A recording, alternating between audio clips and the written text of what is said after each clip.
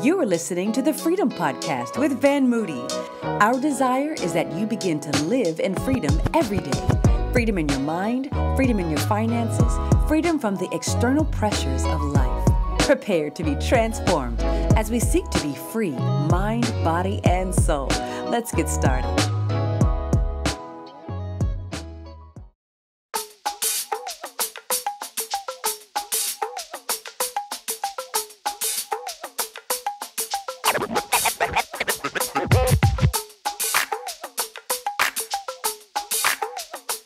Good morning. You know, it's not really on if you can't hear it, right? Amen. Good morning to each and every one of you. Come on, let's give God a great big hand clap of praise, if you don't mind. It is a joy to be with each and every one of you on this incredible Father's Day. And once again, I think this is not just about honoring fathers, but honoring all men. So help me honor all of the fathers and men that are with us, that are watching online. God bless you. Good morning. Every father, every man, and also happy Juneteenth. Amen. Amen. We are celebrating men and fathers today in a very special way, and I'm super excited about how we're going to share the Word of God with you this morning. As we begin, I want to call your attention to John 15 and verse 13.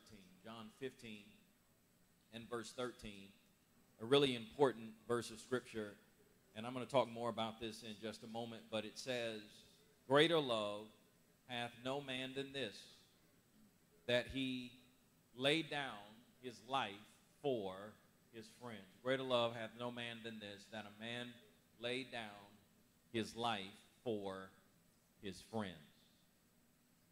As I said a moment ago, today we honor not just fathers, but men everywhere. And this should be the greatest holiday of the calendar. I got 3 amens right there. 2, 3, I don't know. It should be the greatest holiday of the calendar year. But you guys are laughing because you know it's not. Father's Day doesn't even come close to the fanfare and the celebration of Mother's Day. Amen. On Mother's Day, you know it, I know it, the world knows it. On Mother's Day, it's different. On Mother's Day, churches are packed. Brunch and dinner reservations are booked months in advance. And spa and pampering experiences are at capacity all over the world. But on Father's Day, just look around. Churches are not packed. You can walk into any restaurant at any time of the day and get a table. And there are a lot of ties and socks and underwear that is given out. The point is, fathers, unfortunately, are not celebrated like mothers are. And I believe that the reason that this is the case is because of the state of fatherhood and the state of manhood in the world, and particularly in our country. The absence of fathers, the absence of men from the family has reached an epidemic proportion in our country.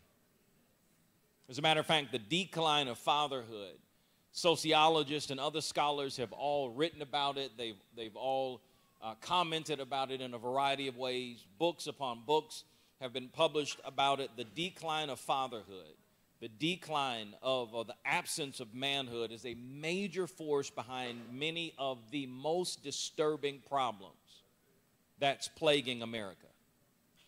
Crime and juvenile delinquency is one of those things that people point to and say that it is happening because of the absence of fathers. Another example of things like premature sexuality, out-of-wedlock births among teenagers, deteriorating educational achievements. All of these things ultimately point back to the absence of fathers. I want to share some additional statistics that offer some startling examples. 63% of youth suicides are from fatherless homes. That's 5 times the national average. 90% of all homeless and runaway children are from fatherless homes, 32 times the average. 85% of all children who show behavior disorders come from fatherless homes, 20 times the national average. 80% of rapists with anger problems come from fatherless homes. 71% of high school dropouts come from fatherless homes. That's 9 times the average. 75% of all adolescent patients in chemical abuse centers, guess where they come? From fatherless homes. Point is that fatherhood and real manhood matters. You can look at those statistics. You can even look at the impact of men being in the home, fathers being present as it relates to educational outcomes. The father factor, a man being present, a father being in the house, impacts a child's educational journey. As a matter of fact, fatherless children are twice as likely to drop out of school. Children with fathers who were involved, though, in their life, they are 40% less likely to repeat a grade in school. Children with fathers who are involved, that are present and active in their life, are 70% less likely to drop out of school. Children with involved fathers are more likely to get A's in school. Children with fathers who are active and involved are more likely to not only enjoy school, but also to be present and active in extracurricular activities. The point is, fatherhood and manhood matters. Fathers are the most and first, I would argue, the first and most important as it relates to the presence in their lives of children, particularly when you think about how fathers and men in particular model, teach boys how to be godly men. Fathers, real men, teach even their daughters what healthy male to female relationships should be.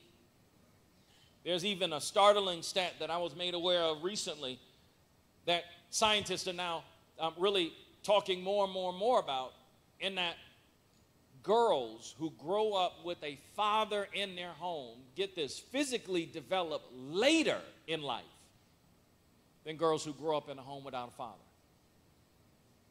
Because fathers matter.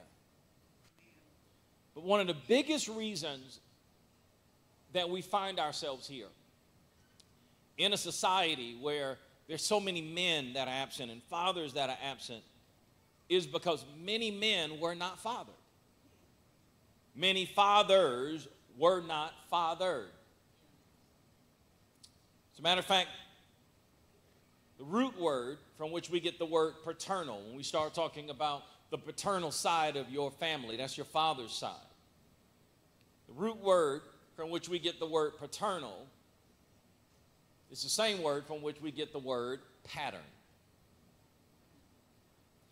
Many men fail in their responsibility, get this, to be paternal because they never had a pattern.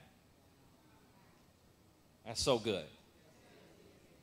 In one of the most transparent conversations that I ever had with my father, it was about 5 to 7 years ago. He came over to Birmingham, spent a little time with me and my family, and we were sitting in my living room playing chess and just sharing. And he said to me, he said, "You know, son, I never knew how to be a father." He said, "I never had it modeled for me." He said, in fact, he had only met his father twice in his entire life, only seen his father twice. He told me about the time that he was a kid playing in the front yard, maybe 3 or 4 years old, and how his father came over to his home and I guess maybe gave some money to his mother, my grandmother, and he said that was the first time he met his father. Then he said the second time that he saw his father and the final time he saw his father was when he was in high school. And he got word that his father was on his deathbed and getting ready to pass, and he went to the hospital to see his dad right before he passed. And my father said, you know, he said, that's it. He said, those are the only 2 times I ever saw my father. He said, so I didn't really know how to be a father. That was also when I learned that my father's father was actually from Alabama. But in that transparent conversation, my father shared that with me because that was his way of saying, you know I messed up. I didn't do as good as I could have as a father, but I didn't even have the pattern. Many men fail in their responsibility to be men or to be paternal because they never had the pattern. But what we want to deal with this morning on this celebration of men and Father's Day is that while the absence of men, the absence of fathers from the family is an experience that a lot of men have shared. A lot of men have this same experience in common. But while this is the experience of many men, it doesn't have to be the excuse. That's so important. I'm going to say it again. Even though that is the experience, it doesn't have to be the excuse. Because while there are many men who perhaps like my father or like myself didn't grow up with their father or maybe didn't have the best example, some men did, but far too many did not. The benefit that we have as believers is that the greatest book on manhood and fatherhood that has ever been written is the Word of God. And so on today, what we're going to do that's really special, and I'm super excited about it, is I've invited some amazing men, some amazing fathers to join me here on the platform, and we're going to share from our own experience biblically what's been that pattern that we have ascribed to that's helped us to be the men and the fathers that we all are. So I want to ask you to welcome to the platform Pastor Jamar Jones, Pastor Aaron Frazier, Brother Demetrius Jones, and Coach Danton Jackson. Come on, let's give them a hand clap of praise as they come. The poorest person on earth is the person without faith. Humanity has been led to a critical crossroad, wondering if there is an alternative to the world as we have made it. In essence, a lot of people have simply stopped believing in anything or anyone. They have simply lost their faith in faith. While it is absolutely tragic to lose a job, to lose a spouse, to lose a child or home or business, these are not the greatest losses one can experience. The greatest loss in life is the loss of belief. When one loses the ability to believe, one loses both faith and hope. When hope is lost, purpose is canceled, and life is robbed of meaning. Belief is the raw material required for commitment, persistence, and faithfulness. No man or woman can live beyond their belief, for without faith, all hope is lost. As a person whose life has been radically transformed by genuine faith, Dr. Van Moody has a passion for helping people understand what real biblical faith is and why it's so important. If our belief is gone, our life shrinks because possibilities are limited and our expectations are low. Believe is a must-read for anyone wanting to understand real biblical faith in order to believe big and live a life full of endless possibilities and limitless opportunities. Visit vanmoody.org or anywhere books are sold to get your copy today. All right. Let me first of all say, number one, that I think, church, we ought to give God praise because you can look on this platform, and not only on this platform, but also in our church, you see men, real men. Amen. I've grown up in church, and I can say that I haven't always been a part of church where you can look around and see a lot of strong men that love the Lord. Those of you that have grown up in church understand you've probably seen some other things. Amen. But I'm grateful that not only do you have incredible men on this platform, but our church is very, very blessed because it's a church full of incredible men. Incredible men. And my life has been blessed to just be a part part of these incredible leaders and men, as my life has been blessed by all of you on this platform. So we know that the experience for a lot of men, not every man, but the experience for many men is that they've grown up without a male figure or a father. But it doesn't have to be the excuse. All of our lives have been marked by a biblical pattern. And I'd love for us to talk about what that biblical pattern is. And we can go in any particular order. I mean, I'll start with you, Pastor Aaron. What's been that biblical pattern for you? Maybe it's a biblical figure or a story that's grounded your life and really shaped you as a man and as a father. My dad always used to tell me to pray for wisdom, and even as a young man, pray for wisdom. And so when I think about in Scripture, David in particular as a father, we know David has these moral failures, and he messed up. And even as a dad to some of his children, he really wasn't the best dad. But there's this interesting part right before he's getting ready to pass the baton to his son Solomon. That's where we really see David as this father figure and what he set up as a blueprint. I think that word pattern was right on exactly where the Lord had me, because David was leaving a blueprint both in terms of how to build the temple, but then also this blueprint of how to pray for wisdom. And that actually is what Solomon carried out the blueprint to build the temple, but he also carried out the blueprint to ask God for wisdom when he had the opportunity to do so.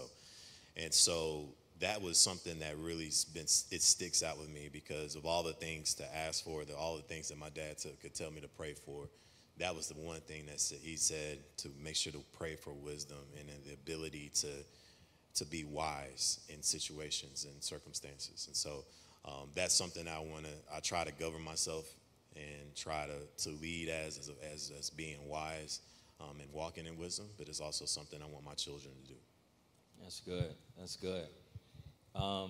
Brother Demetrius, I mean, you are a man of God with a very powerful story. What's been that biblical character or that biblical blueprint for you? Well, I would say the biblical blueprint for me was Joshua 24 and 15, where he basically summarized and said that as for me and my house, we're going to serve the Lord. As for me and my house, we're going to serve the Lord. And in that scripture, you learn that Joshua was young and seeing everything from the children of Israel, how they messed up, how God constantly came back in, and he also restored them. So basically at the end of his life, he was literally telling the children that you can go and praise all the other gods if you want to, but for me and my house, we're going to praise God. And the reason why it resonated with me was because in my earlier years, I was married and fell horribly. And the reason why I fell horribly, because a lot like what you were talking about earlier, is that my dad didn't know how to father. So I literally was mirroring the things that he was doing on my own understanding.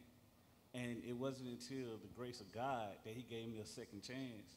So now in this second marriage, I have been flourishing by just going by all the principles of God and doing everything in God's way, to the point that it has helped me financially, it has helped me spiritually, emotionally, and just celebrating a 9-day-old child. Amen.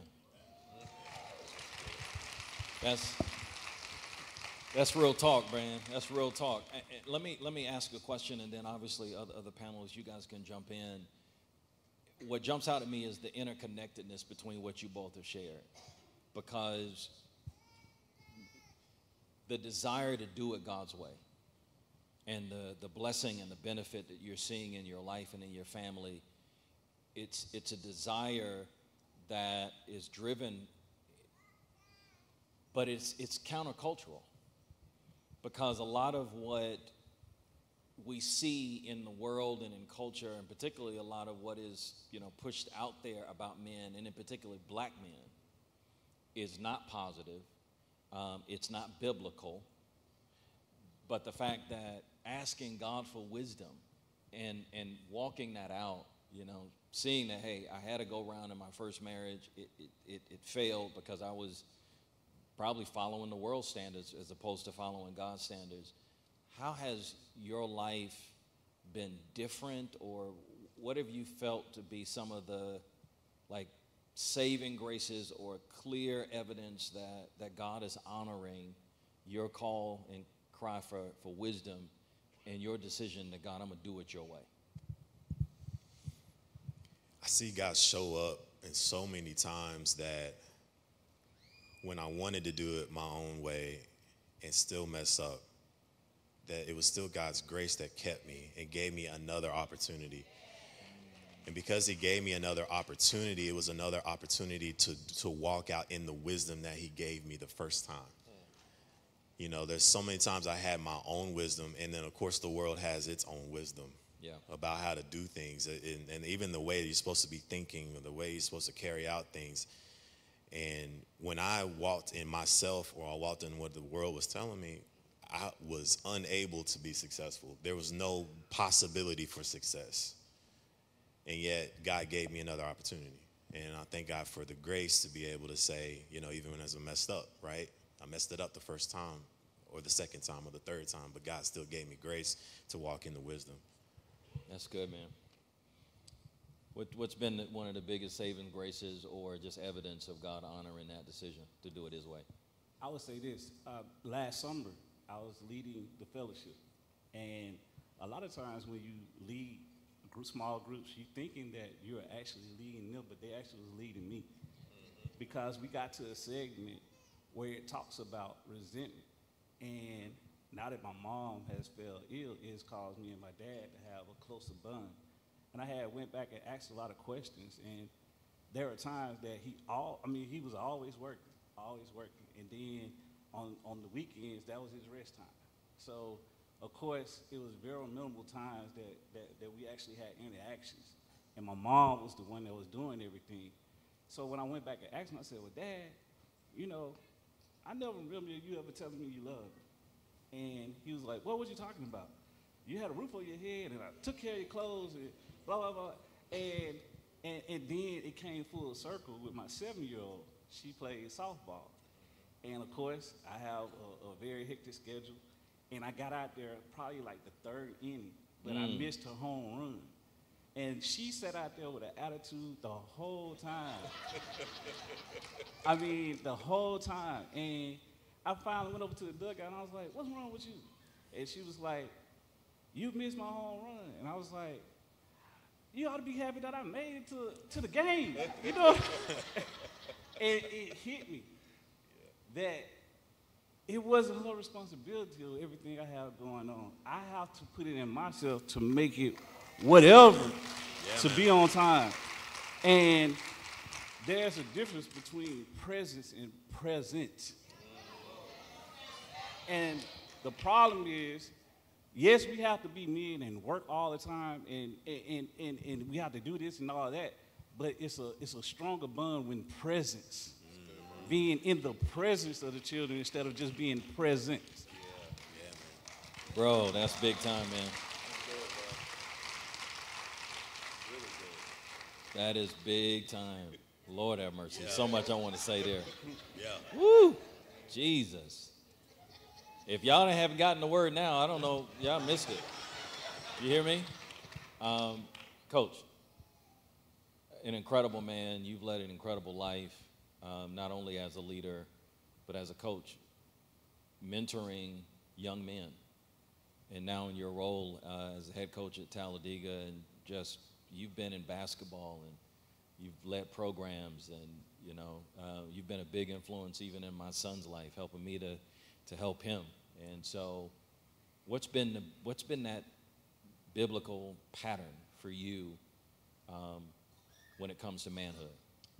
You know, I think it starts with my father. I had a really good foundation where he introduced me to God, and the discipline he had inside of me, that he put inside of me.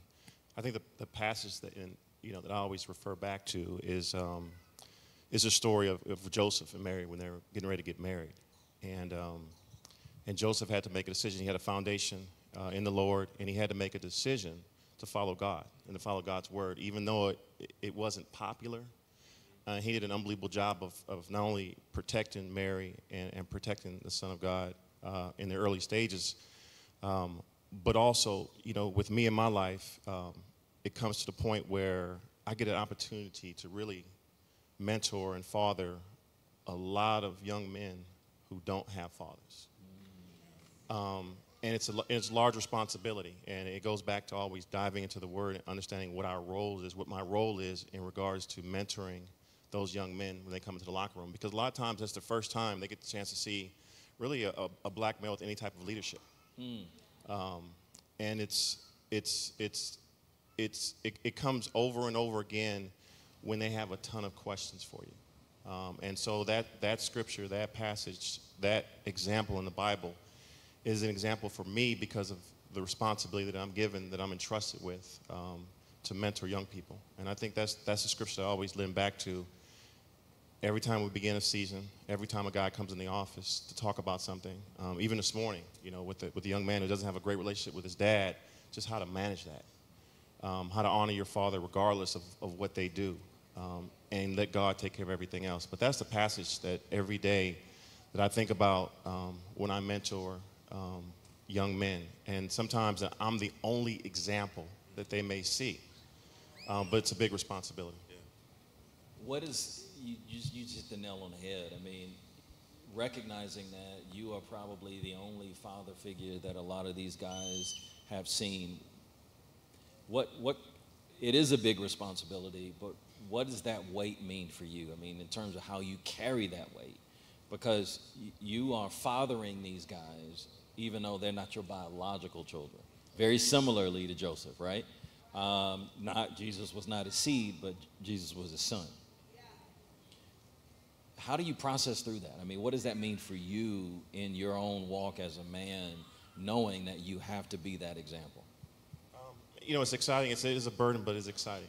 And I think that, by staying grounded in the word, that's where the foundation comes from, because you understand that if not you, then who? If not you, That's then who? Good. And it becomes a joy because you start seeing the development in young people's lives. And it's amazing. I have a close friend. He's a 15-year NBA player. And I tell him all the time, I said, the most proudest thing I have of you, because your mom died when you were 6 years old and his dad didn't want to be a piece of him, is what he's being to his children. And I said, that's the biggest miracle that I see in you. And it's just a joy being able to watch that, to see that, because we talk about breaking the curse, breaking that, and being a good dad. And where does it start? It starts with every male in the room taking on responsibility when they have an opportunity to share. And you see the joy. You may not see it right away, but you see the joy when they grow up and get older. And it's just amazing how he's broken the chain with his family. And I often ask him, where did you get it from? Because you did not have an example. But it's amazing when you do God's work, and God does amazing things in other people. That's huge, man. That's huge. Pastor Jay, you're my brother from another mother. We share a very similar story in growing up without our fathers. And I'd love for you to share what's been that biblical pattern for you. Well, today is a very emotional day because it's Father's Day.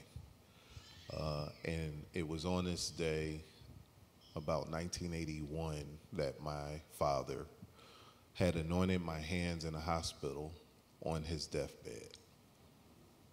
I was 3 years old. And he prophesied in the presence of my siblings that I would play a piano, that I would travel the world. He died just a couple days later, right?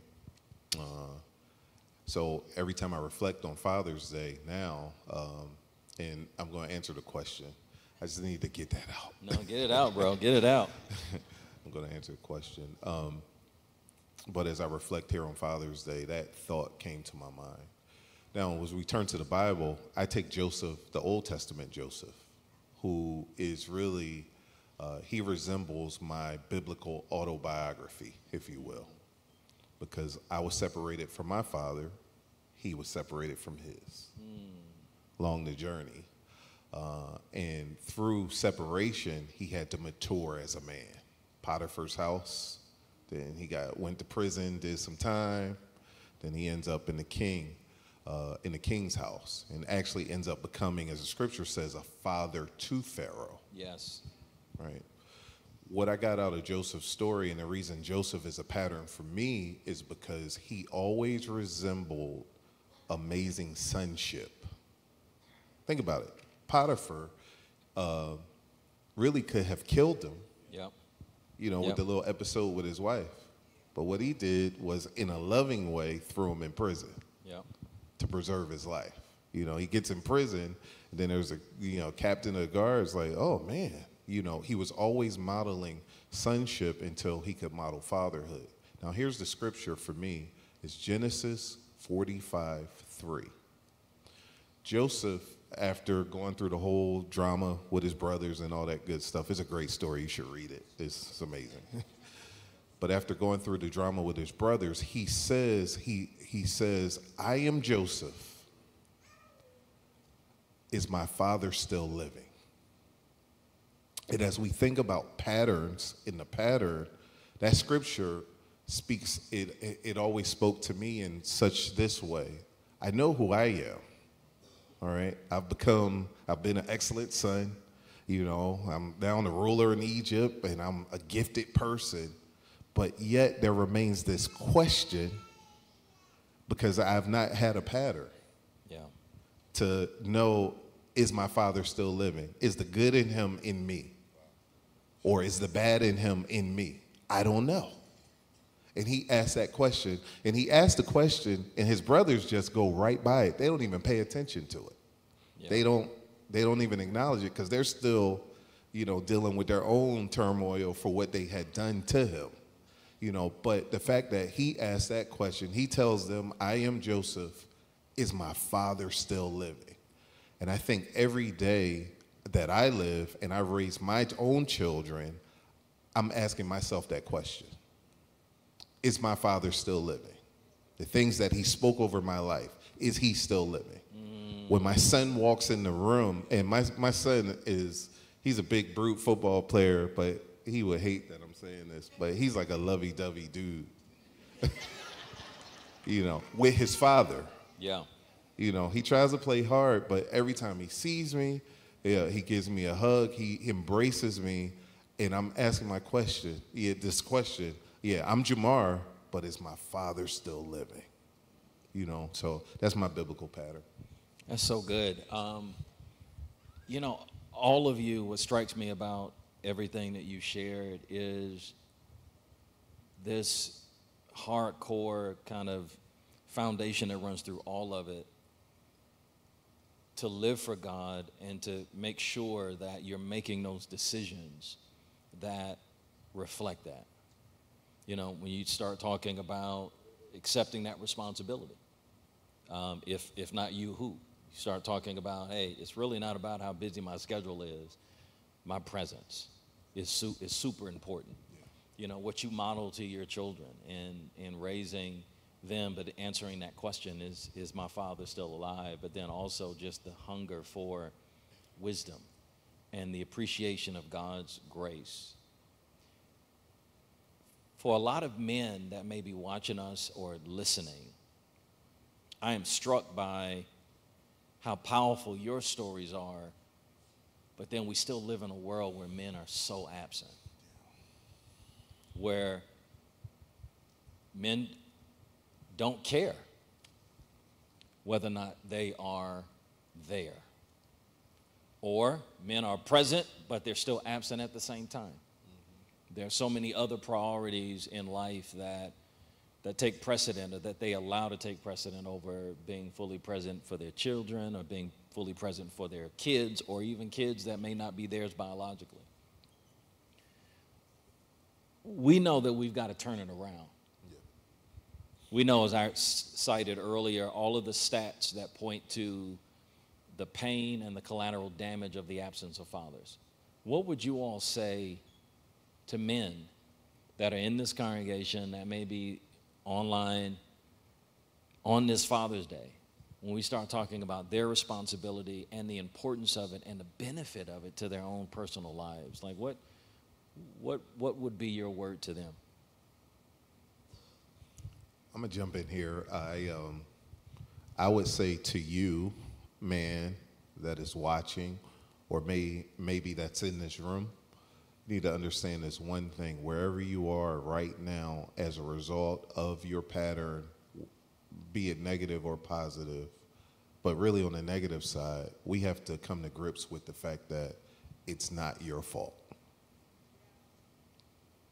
I want you to understand this. It's not your fault. There's a scripture in John where Jesus, they bring this man that was born blind. Oh, yeah. And they're asking, well, who's responsible for this? Him or his parents? Who's responsible? Yeah. Yeah, it's not his fault. It was only, you've been brought here today to watch us so that God can bring about glory in your life. That's good, man. Yeah. And the glory comes through now the restoration to you as a father. Now you have brothers that you can get a pattern from, and then other men that you can pattern your life, and now you can start to walk forward. That's how God gets the glory. That's what I would offer. That's good. I think the biggest thing, too, is simple. It's simple, but I guess it's difficult. It's Jesus. It's coming to him, getting to know him. And then through that, he'll put people in your lives to reinforce these things. I'm a guy, my dad passed away in 2005, and, I left home when I was 18 and went to New Orleans to go to school. But I look at all the men, the Christian men that were in my life that gave me a great example. I work Bishop's son out, and he thinks I work his son out. He actually works me out. Because every step of the way, I'm watching how much time he's spending with his son. Wow. And it's amazing, not only being present, but being engaged, being where your feet are. Yeah. I tell my players that all the time, be where your feet are. Be there and be where your feet are, and that leaves a level of consistency. I remember we met a long time ago in a small group, one of my first small groups in church. But we don't exactly talk every week, but my eyes when I come to church and see the example and the people that are in my life, at times speaking, at times seeing, is so powerful. And that's what I ask our guys to lean on, because I think success leaves footsteps. That's so good. We every morning we have the scripture that we read every morning, but when you start looking at the stories of powerful men, masculine men in the Bible, and then stories of men who didn't do it the right way, the consequences to that, it starts to change a lot. And we think, no, although it was back in history, these things are happening today and are happening in our lives, and we have decisions that we can make to either go right or left. So I think those are the really things, but I think that at the bottom of it, crust is just our relationship with Jesus, our relationship with God, and how it continues to grow and manifest in our lives, and it changes us daily. And those are the things that we share with our people, share with our young people, and try to bring them, because I think it's important that we have people in their lives right next to them that are great examples versus the world's examples. That's good. I would share this. Brothers, it's okay to look like your father. A lot of times that term is used, and sometimes it's used in a negative. Yeah. Because our earthly example, or the earthly father that some of us may have had, some people may have had, you don't want to look like that person when you look at that person in the mirror. You don't want to see those features. You don't want to be reminded of who that person was and who that person is in your own life. But in essence, the more that we get in our intimate relationship with Christ, the more that we look like our Father. That's good, bro. That's good, man. That's good, man. At some point, if we would just flip the script to understand that every time we look in the mirror, that we could look more and more like our Father in heaven. That it's going to be okay if we have our physical features that look like our earthly Father here on earth. Because the true model and the true essence, the true Father that we all have is still the one that reigns on the throne. Regardless if you have that relationship with your earthly Father in heaven. He's the one that gets honor. He's the one that gets glory. So it's okay to look like your dad. That's good, man. That's good. Well, that's for me. I would tell you to go by the same example I did. Is like I said, I didn't necessarily have a pattern, and I realized that I wanted more than what I had, so I had to go search for patterns. And searching for patterns was coming around, being in the room with individuals, as he was saying, watching them and learning from them, and then getting in the Word and seeing what the Word says. Because a lot of us growing up have the thought process of, I want more for my kids than what I didn't have. But the question is, have you ever asked your kid, is that what they really want? Because we can want a whole lot of things. I mean, my oldest, my 15-year-old, I wanted her to play basketball. But that ain't what she wanted to do. Yeah. So the question that I do on a regular basis is, I go to them and just do a checkup and be like, how am I serving you as a dad? And what can I do for you to be better? That's good. So I know we have that communication, because every child is not the same, and everybody is not going to want the same things. So to have that in-depth conversation, to understand where we both stand in life and know what is expected of me, where we won't have to walk around with unrealistic expectations. Mm-hmm. That's good. It's funny, you guys all kind of hit on, I haven't given you my pattern, and you all hit on it, though. That's why I read John earlier, John 15:13, greater love hath no man. I love the King James Version that stresses that, hath no man than this, that a man lay down his life for his friends. Growing up without my father, in many ways drove me, and I think it was one of the tools that God used to drive me into a more deeper, real, intimate relationship with my Heavenly Father. And when I think about the pattern of what it means to be a man and a father, I always come back to Jesus. And I come back specifically not only to his life and example, but his willingness to sacrifice, to lay his life down. I think one of the worst things that a man can be is selfish. Same. And I reflect on it, when you think about the life of Jesus compared to the life of Adam. God gives Adam the assignment. He gives Adam the responsibility. He gives Adam the mandate. But Adam doesn't lay his life down. Satan slithers in and starts talking to Eve about eating from that tree that was forbidden, the tree of the knowledge of good and evil. And Adam is mysteriously missing in that exchange. And then when Eve takes the apple, eats it, and then offers it to Adam, he's silent. He doesn't speak up and say, well, no, we can't do this, the Lord said. But he had the assignment. What his responsibility was supposed to be at that point was to lay his life down and say, no. As for me and my house, we're going to do it this way. We're going to serve the Lord. And he didn't do it. And his unwillingness to sacrifice and lay his life down resulted in him losing his family.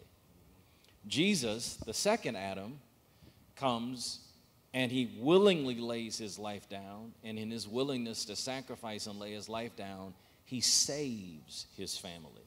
Yeah. I think the pattern for me, when you talk about how much time I spend with my son and my kids, my life revolves around my presence. I never wanted my children to feel like they were second to the church or to my responsibilities. I always wanted them and my wife to know that they were my number one priority and still are. And so for me, the pattern is I have to lay my life down for them. You know, that the life that I live is not about me. It's about how I am sacrificing for them. And then when you think about this whole image of laying your life down, not only does it denote sacrifice, but it also denotes when someone is laying down their life, it becomes a platform for us to stand on.